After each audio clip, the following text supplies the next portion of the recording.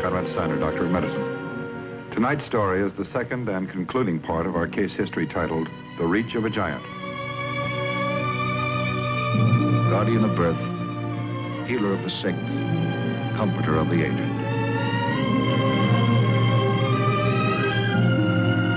And the qualities of the worthy physician are three: the eye of an eagle, the heart of a lion, the hand of a woman.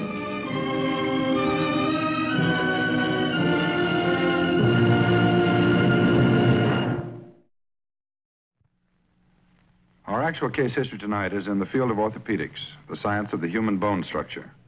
The object in point, an aluminum template or pattern.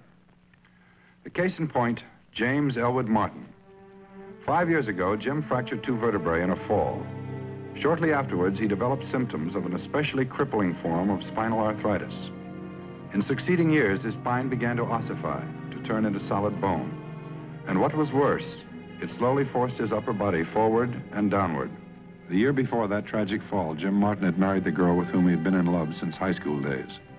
And through the painful 3 years that followed the accident, Jim had the love and support of his wife, Edith. But as the disease progressed and the deformity became worse, Jim insisted that his wife leave him and find a new life of her own. Although she protested strongly, Jim had his way, and the sobbing Edith left the man she loved.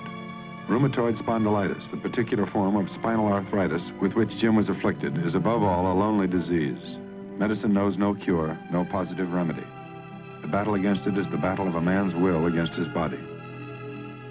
My sister Ruth and her husband Roy have had this offer in Chicago. Jim, they want me to go too.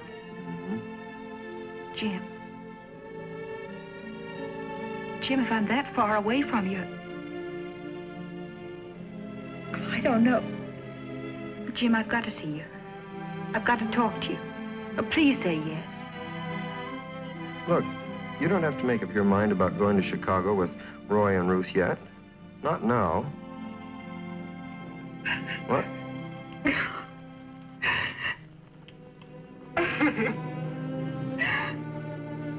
Oh, no, Edie, please. Look, I promised you I'd beat this thing. That's one promise I'm going to keep. Well, that's better. I'm sorry, Jim. Sorry. Okay, honey. Take care of yourself. All right. Bye. All right, goodbye.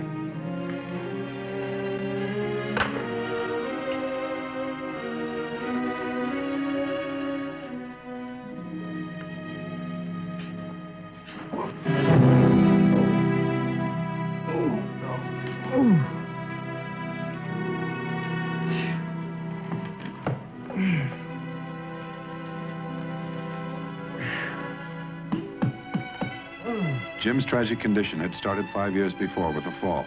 It took another fall to begin his perilous journey back to happiness. Jim Martin was not to make the journey alone. A few weeks after he fell, and after a careful examination in the hospital, Jim's personal physician referred him to 2 doctors, both orthopedic surgeons, Dr. David Milton and his associate, Dr. Tim Lawrence. Jim's future was in their hands. Interesting, isn't it? Interesting. I've never seen anything like it. Who is it? Dr. Herder's referral. I think he was with Sanford before that. Martin, Jim Martin. Well, is he showing up? Yeah, tomorrow, 10 o'clock. Let's take another look at it. Okay, go ahead. Jim Martin's second fall caused another fracture in his spine, in the 12th dorsal vertebra. The weight of the spine bearing down on the fracture caused it to disintegrate slowly until the vertebra collapsed. The forward curvature of Jim's deformity increased 20 degrees.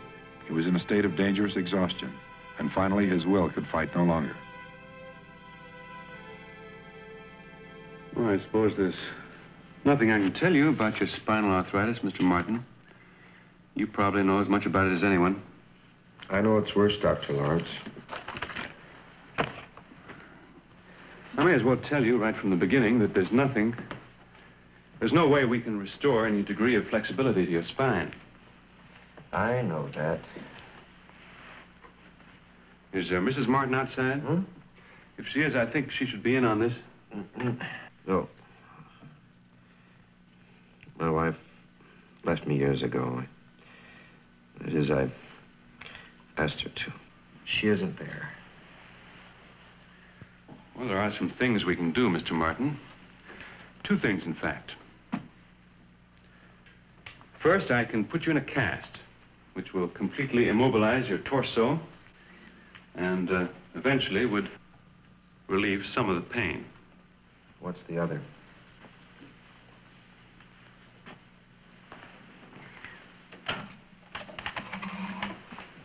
A few years ago, a doctor in Boston performed and described an operation that we call spinal osteotomy. It's not a cure-all, wouldn't even affect the arthritis, but it has achieved an excellent correction of the deformity, would take the strain off your back, and would restore you to an erect position permanently. You mean you could straighten me? I wouldn't be bent over like this? If we were successful, yes. But you gotta know the truth, there are a number of dangers involved. All right. Go on. We'd be working among the nerve roots of your spine. Any injury to those nerve roots could partially paralyze you. You could end up a paraplegic. You've been bent over a number of years, Mr. Martin. There's no telling what might happen to your internal organs and your circulation if your body was suddenly straightened. And there's always the danger of extreme shock due to the rupture of a blood vessel.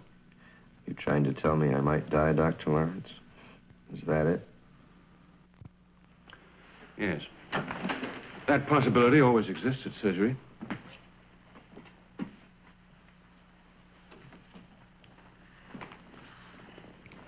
Dr. Lawrence, I want to tell you I can't go on this way.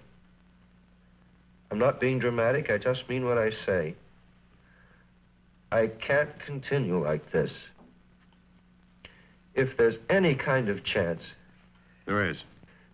In the name of all that's holy, let's take it. There's one more thing I must tell you. I've never performed this operation. Very few doctors have. Can you? I've done a number of operations on the spine. This wouldn't be too different. Let me tell you something, Dr. Lawrence. All these years, the only thing anyone's ever been able to do for me is give me pep talks, pity me. Well, I'm sick and tired of it. I sent my wife away because I couldn't stand to be pitied. I want people to level with me. Okay, you've leveled with me. I want this operation more than anything I've ever wanted in my life. Do you understand me? I want it. All right. We'll get in touch with you as soon as surgical arrangements have been made.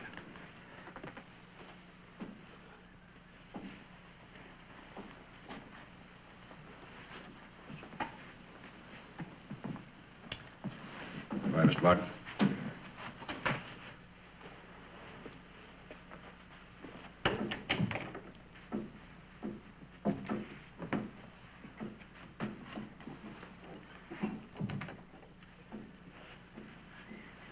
Brave man. Yeah.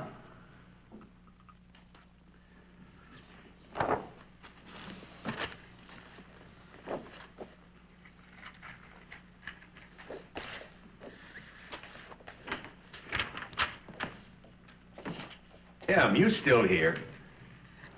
Just going over everything once more. You look bushed. You've looked tired for days. Feel all right? Look, Tim, you've read every scrap you could find about spinal osteotomy. There's much to read, isn't there? You've gone over it and over it, pushing yourself as though the whole problem had hypnotized you. Has, in a way. I mean, you go on, at least I do, in a rut. Same thing over and over again. And boredom sets in.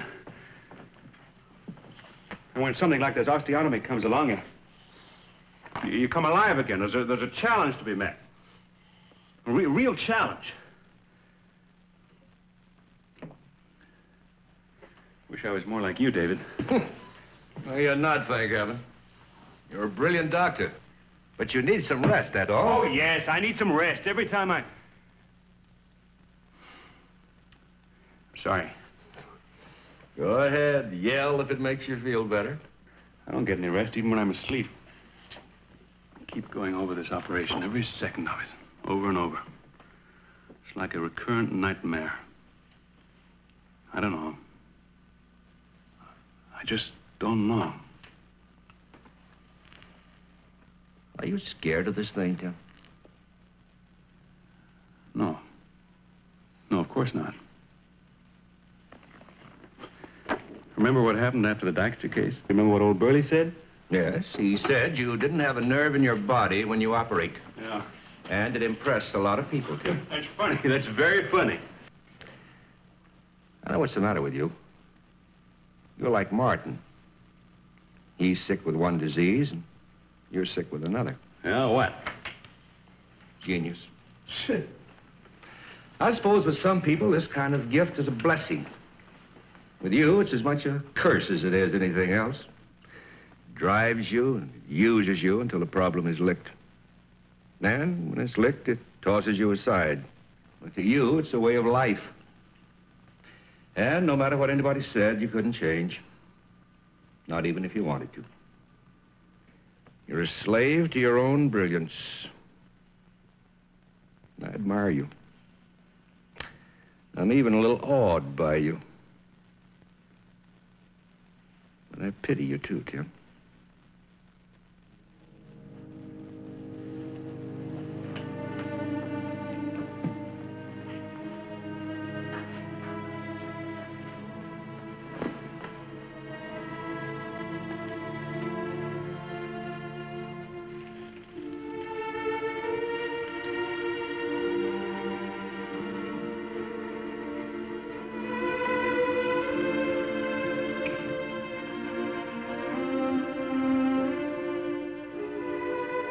Perhaps the most important single preparation for the operation followed several days later.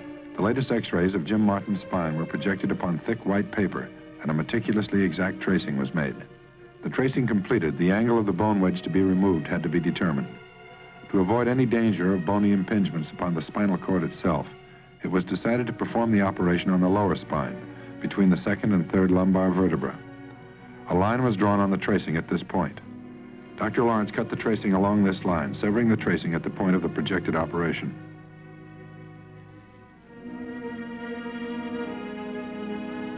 Next, two halves of the tracing were slowly and carefully rotated. In essence, this caused the trace drawing of the curved spine to become straightened. When the maximum safe correction was attained, another line was drawn. An angle now evident consisting of a line angling from the posterior surface of the spine forward to the dura mater, or nerve covering, at a sharp angle. The angle measured 60 degrees. Therefore, if a wedge of bone measuring 60 degrees was to be removed from between the patient's second and third lumbar vertebra, and the upper and lower arms of the spine forced posteriorly until the cut edges of the spine met and closed, the spine would straighten out to the degree calculated here. Improvisation. In this case, a pattern was needed. An aluminum template was cut to a specific size and an angle of 60 degrees. It was to be used to check the accuracy of the bone removal during the course of the actual operation. After determining the exact area for the osteotomy, the template is placed indicating the bone to be removed.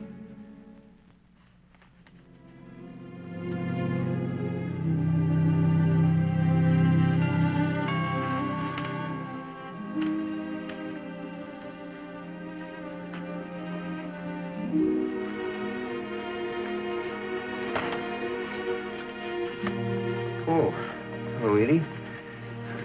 Telegraphed us drive a little while ago. I had a chance to clean up the place. Come in. Looking well, Jim. Sit down. Sit down.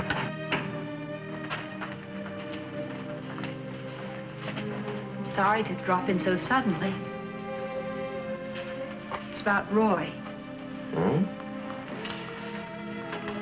Decided about Chicago, huh? He's going. leaving in about 5 or 6 weeks. You going with him? I don't know. That's what I had to see you about. Don't you want to go? Jim, I'm your wife. I want to come home. Edie, this thing isn't getting any better. It's worse.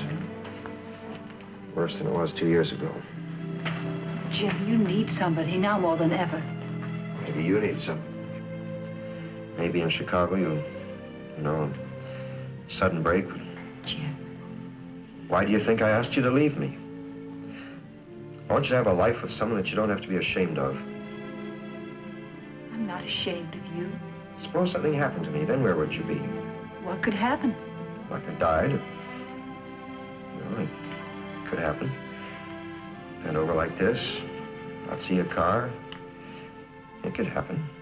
You mean you want me to go to Chicago with Ruth and her husband? Might as well say goodbye to our marriage.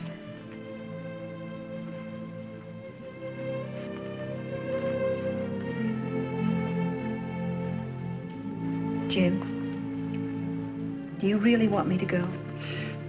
Look, Edie, I'm going to beat this thing. I swear I am. All I need is just a little more time. Roy's leaving in a month. All right, a month then. Make it a month. Let's give ourselves just this much longer. But why now? Why all of a sudden a month? Jim, what's happened? What are you going to do? Edie, will you believe in me just a little longer? Trust me? I've got to do this thing myself. Jim, if only... Oh, darling. Edie, you better go now. You better go on back to your sister. All right, Jim. All right.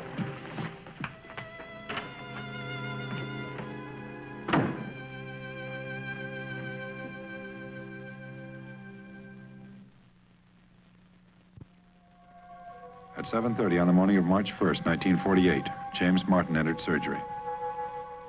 How do you feel, Jim? Floating. Positioning of the patient upon the table for a spinal osteotomy is of supreme importance. Since the forward curvature of Martin's spine was so severe he could not lie on his stomach, he was placed on his right side. The incision is made. The skin, fascia, and muscles are stripped from the spine for a distance of about 6 inches. The bony spine is laid bare. At this point, the complete ankylosis of the spinal column is demonstrated. There is no posterior segmental separation. Transfusions of whole blood were administered as the surgery continued. In addition, other drugs were administered intravenously to ensure the patient's withstanding the shock of surgery. Once the bone is exposed, the actual osteotomy begins. Using an osteotome, a bone chisel, and a mallet, the infinitely painstaking chipping away of the fused bone from the nerve roots. The nerve roots are completely surrounded and trapped in the abnormally formed bone. One slip of the chisel might mean permanent division of the nerve itself. Dr. Frank's familiarity with the position of the nerve roots is of great importance at this stage of the operation.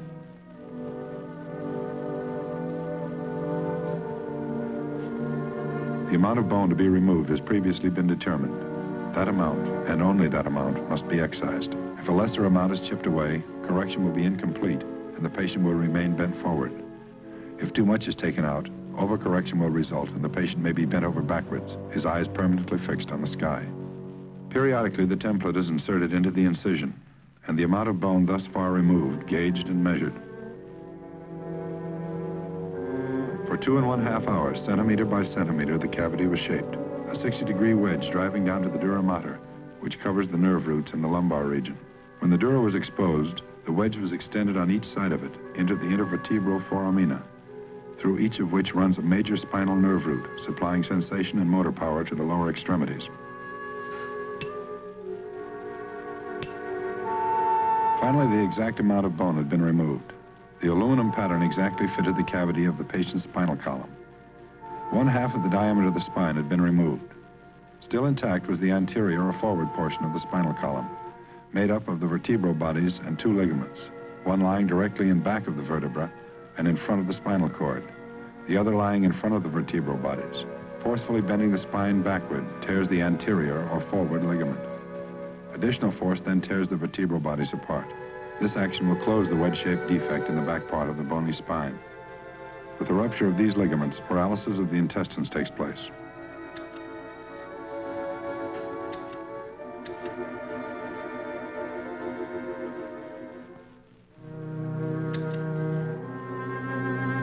The final straightening of the spine must be done by force, skillfully applied.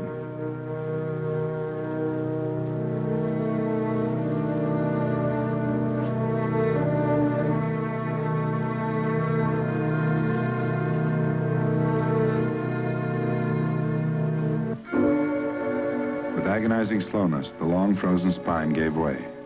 Ligaments stretched, ruptured, gave way. Cramped organs moved into a suddenly altered abdominal cavity. Slowly, the cavity which had been chiseled into the spine disappeared. The edges of bone came together. And there on the operating table, Jim Martin took on the appearance at last of an erect man.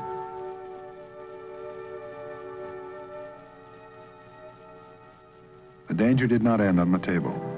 Since all victims of rheumatoid spondylitis are diaphragmatic breathers, the distension of the intestines might cause some extreme pressure upon the diaphragm and result in suffocation of the patient. To avoid this possibility, a gastric suction machine is kept in operation. The patient was fed intravenously during the first 2 days following the surgery. There was still danger of a blood clot. Boy, I never thought it'd be this good again. Such a little thing could mean so much. Just to lie here, on my back, straight out. Better keep an eye on me, Doc. I'm liable to float right off the bed. Now, you may not feel like it, but you're going to stay right where you are for another 6 or 7 weeks. Yeah, but on my back. Be the greatest 6 weeks of my life. Has your back been giving you much pain? Look, what little pain I got, I want to keep a while. So don't you go trying to take it away from me. Reminds me of how things used to be. March 19th, 1948, while his doctor, his friend, looked on, with the assistance of a hospital attendant, Jim Martin stood erect by the side of his bed. And for the first time in many years, he could look the world straight in the eye.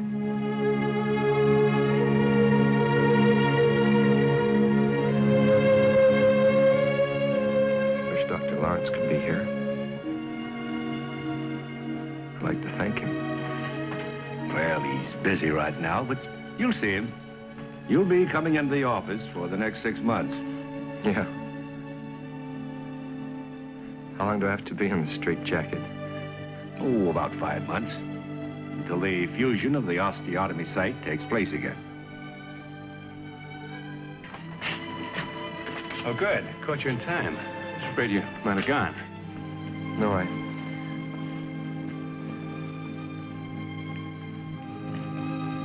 guess this is the time for the thank you speech, isn't it?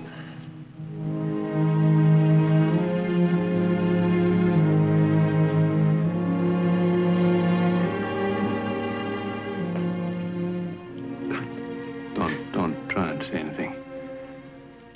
I want you to know that in more ways than you'll ever understand, I'm the one who's grateful. Thank you. Ready? Oh, I called your physician, Dr. Herter. He's got somebody to take care of you at home. Thanks. Drive you home, Jim? And so it was that on a May morning, the final gun of the battle sounded. The personal struggle of one man against his rebellious body was won. Happiness can make a man feel like a giant. Nothing, not even the sky, is too high for his reach, and no horizon bounds him in. After 5 pain-wrecked and frightening years, Jim Martin was a happy man again.